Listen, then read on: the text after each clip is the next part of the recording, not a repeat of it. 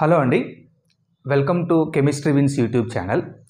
So ఈరోజు video లెక్చర్లో మనము వెరీ ఇంపార్టెంట్ టాపిక్ అంటే కోఆర్డినేషన్ కాంపౌండ్స్కి ఒక బేసిక్ కాన్సెప్ట్ మనం డిస్కస్ చేస్తున్నాం.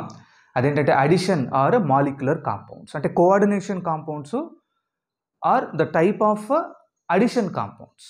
ఓకేనండి. ఇప్పుడు మనం ఏంటంటే అడిషన్ కాంపౌండ్స్కి డెఫినిషన్ రాద్దాం సింపుల్గా. How the addition compounds are defined. Okay right. So the addition compounds are obtained by the mixing of two different salts in stoichiometric proportions, right? That is the definition for addition compounds. The compounds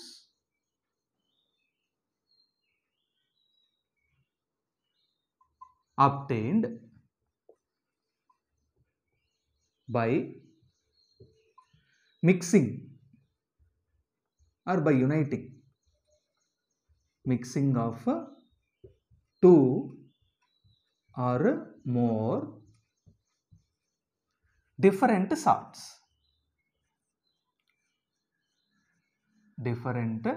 salts in molecular proportions, in simple molecular proportions or in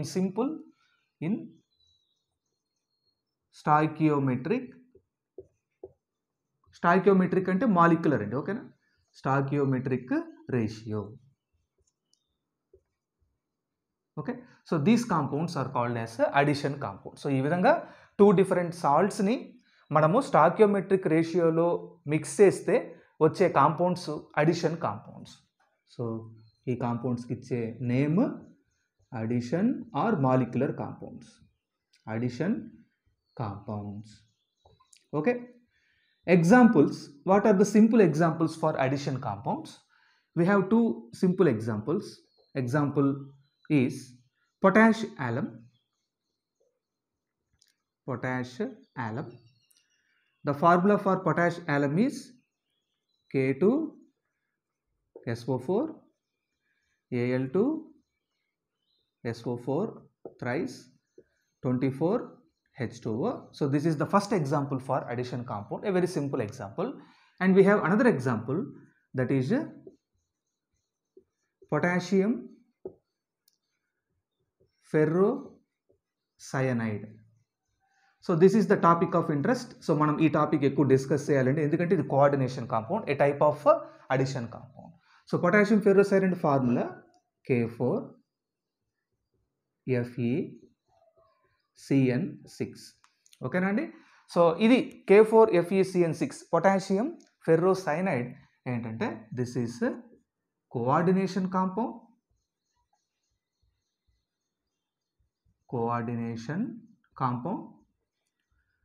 ఇది addition కాంపౌండే, but addition కాంపౌండ్లో ఒక category coordination compound.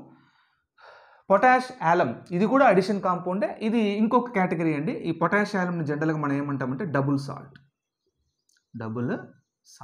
ఓకేనా. So ఇలా మనము చెప్పుకుంటున్నామంటే మీకు అర్థమై ఉంటుంది.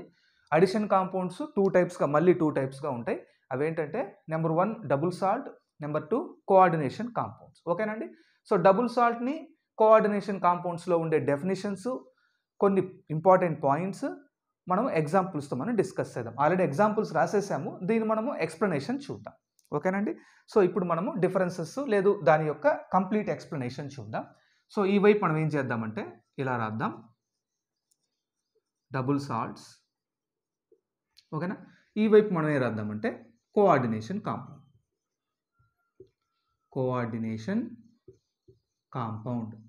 Compounds are complexes. Coordination compounds అంటారు, లేదు కోఆర్డినేషన్ కాంప్లెక్సెస్ అన్న రెండు ఒకటే. ఇక్కడ డబుల్ సాల్ట్స్కి మనం ఏం చేద్దాం, ఫస్ట్ డిఫైన్ చేద్దాం రెండింటిని. సో డబుల్ సాల్ట్ని కోఆర్డినేషన్ కాంపౌండ్స్కి సింపుల్ డెఫినేషన్స్ మనం చూద్దాం. ఓకేనా. సో డబుల్ సాల్ట్స్ కూడా ఏ కాంపౌండ్స్ అండి, అడిషన్ కాంపౌండ్స్. అవునా. సో డబుల్ సాల్ట్ ఇది coordination complex. Okay. So double salts definition ఏంటంటే double salts are the molecular compounds or addition compounds that do not retain their identity when they are dissolved in water or any solvent. They lose their identity and they easily dissociate into their constituent ions. ఓకేనండి. So that is the definition for addition compound are molecular double salt.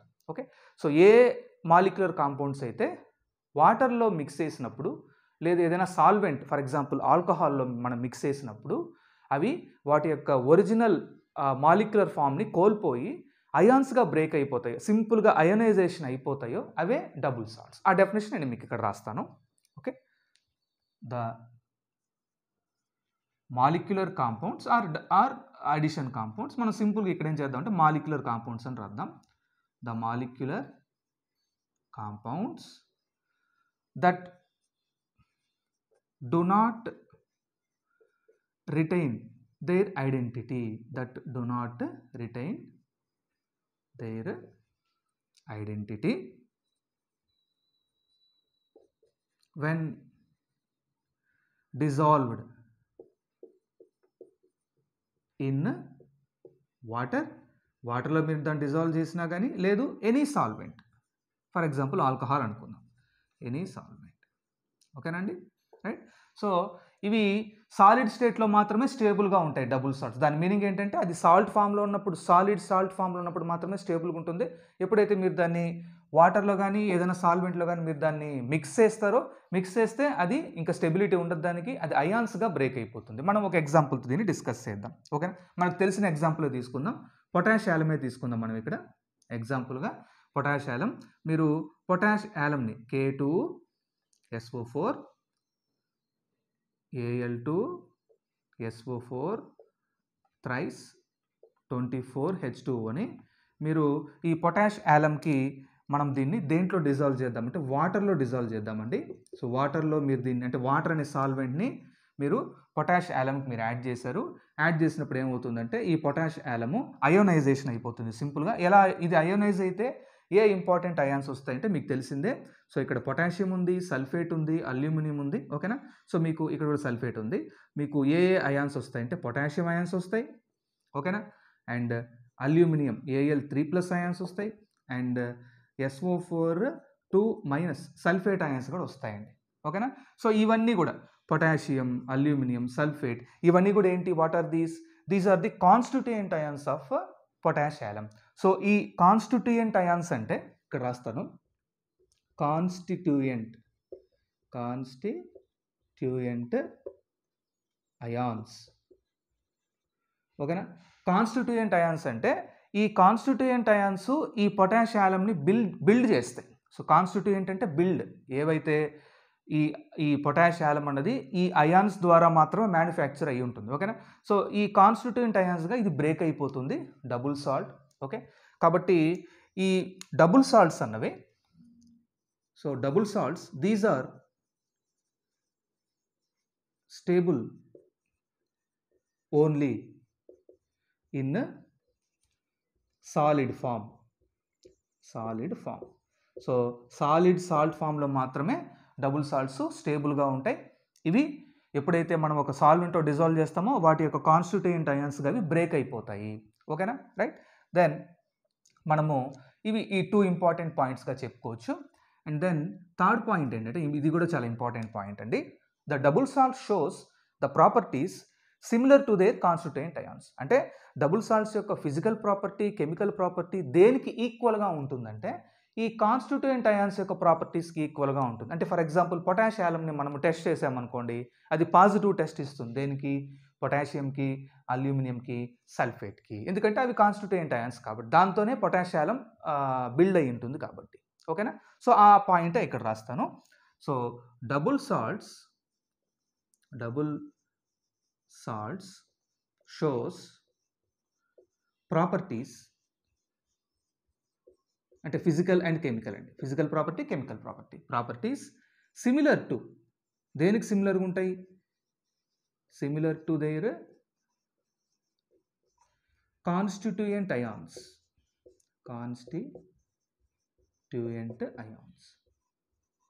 ఓకేనా, right. So ఇవి double salts, వాటి యొక్క properties వాటి యొక్క constituent అయాన్స్కి ఈక్వల్గా ఉంటాయి. ఇవి different properties చూపించవు double salts, physical and chemical. ఓకేనా, then that is about double salts. And second అండి, ఇది మనకు చాలా ఇంపార్టెంట్ కోఆర్డినేషన్ కాంపౌండ్స్. మనం దీనిపైన చాలా వీడియోలు చేయబోతున్నాం. ఓకేనా. సో ఇప్పుడు మనము coordination compounds అండర్స్టాండింగ్కి వచ్చేద్దాము. So coordination compounds మనకు చాలా ఇంపార్టెంట్ టాపిక్స్ ఉన్నాయి. కోఆర్డినేషన్ కాంపౌండ్స్లో డిస్కస్ చేద్దాం. ఇప్పుడు కోఆర్డినేషన్ కాంపౌండ్కి సింపుల్ డెఫినేషన్ ఇద్దాం. ఇవి కూడా ఏంటి మరి, మాలిక్యులర్ కాంపౌండ్స్. బట్ ఇవి ఎప్పుడైతే కోఆర్డినేషన్ కాంపౌండ్ మీరు వాటర్లో కానీ లేదా ఏదైనా సాల్వెంట్లో కానీ మీరు డిజాల్వ్ చేస్తారో ఇవి వాటి యొక్క ఐడెంటిటీని లూజ్ కావు. They do not lose their identity, instead they retain there identity. అంటే దాని మీనింగ్ ఏంటంటే coordination compounds cannot be broken into there simple constituent ions. They will be broken. అవి కూడా అయాన్స్గా బ్రేక్ అవుతాయి కానీ కంప్లీట్గా బ్రేక్. అంటే కొన్ని అయాన్స్ స్టేబుల్గా ఉండిపోతాయి. అటువంటి అయాన్స్ని మనం ఏమంటామంటే కాంప్లెక్స్ అయాన్స్ అని అంటాం. ఓకేనా. ఒక ఎగ్జాంపుల్తో మీకు డిస్క్రైబ్ చేస్తాను, మీకు అర్థమవుతుంది. సో మన first definition రాసుకుందాం. So coordination compounds అంటే ద మాలిక్యులర్ కాంపౌండ్స్. ఇవి కూడా ఏంటండి, ఇవి కూడా molecular కాంపౌండ్సే, addition కాంపౌండ్సే. The molecular compounds ఇక్కడ ఏం రాస్తారు మరి, that do not retain there identity. ఇవి ఏం చేస్తాయి, they retain there identity. The molecular compounds that retain there originality అని కూడా రాసుకోవచ్చు. That retain there identity when dissolved in water or any solvent. Water కానీ ఏ సాల్వెంట్ కానీ మీరు ఆ కోఆర్డినేషన్ కాంపౌండ్ మీరు డిజాల్వ్ చేసినప్పుడు అది దాని యొక్క ఐడెంటిటీని అలాగే ఉంచుకుంటుంది. అది సింపుల్ అయాన్స్గా బ్రేక్ కాదు. ఓకేనండి. మనం దీని ఒక ఎగ్జాంపుల్తో డిస్కస్ చేద్దాం. మనం ఒక ఇంపార్టెంట్ ఎగ్జాంపుల్ ఇద్దాం. అదే ఆల్రెడీ మనం రాసుకున్న ఎగ్జాంపుల్ ఇస్తాను ఇక్కడ మీకు. Potassium ferrocyanide K4FeCN6. సో ఇది పొటాషియం ఫెర్రోసైనైడ్. ఇది ఒక కోఆర్డినేషన్ కాంపౌండ్ అండి. ఎప్పుడైతే మీరు పొటాషియం ఫెర్రోసైనైడ్కి మీరు వాటర్ యాడ్ చేశారో ఇదేమవుతుందంటే వాటి యొక్క కాన్స్టిట్యూయెంట్ అయాన్స్గా బ్రేక్ అవుతుంది. బట్ అంత సింపుల్ బ్రేకేజ్ అనేది ఉండదు. కొంతవరకు మాత్రం అయనైజేషన్ చెందుతుంది. అంటే ఇది ఎలా బ్రేక్ అవుతుందంటే 4 moles of K+ ions potassium అయాన్స్గా break అవుతుంది. ప్లస్ ఇక్కడ ఇంకొకటి ఏంటంటే ఇంకొక కాంప్లెక్స్ అయాన్ ఫామ్ అవుతుంది. FeCN6 taken 4-.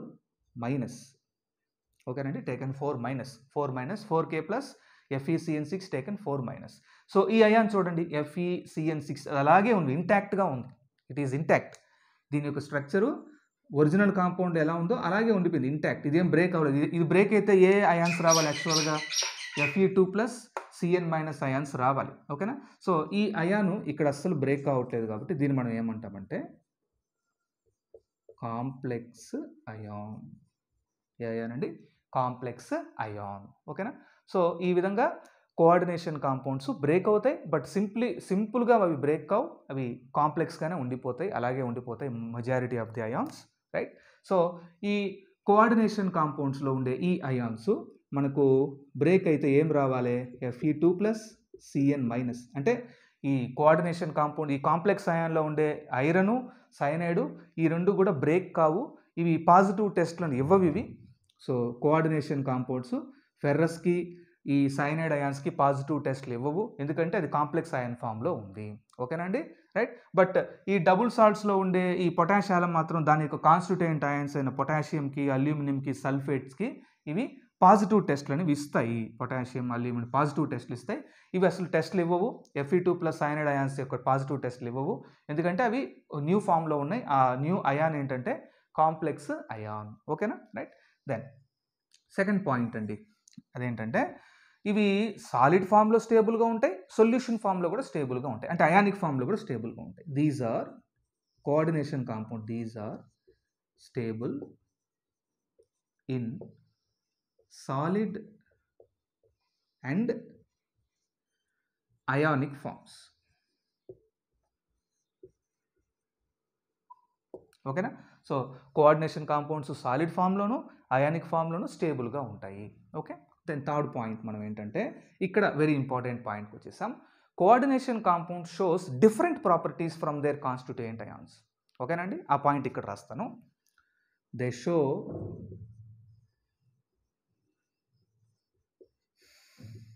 different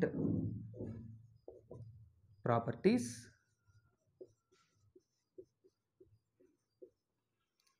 from there constituent ions.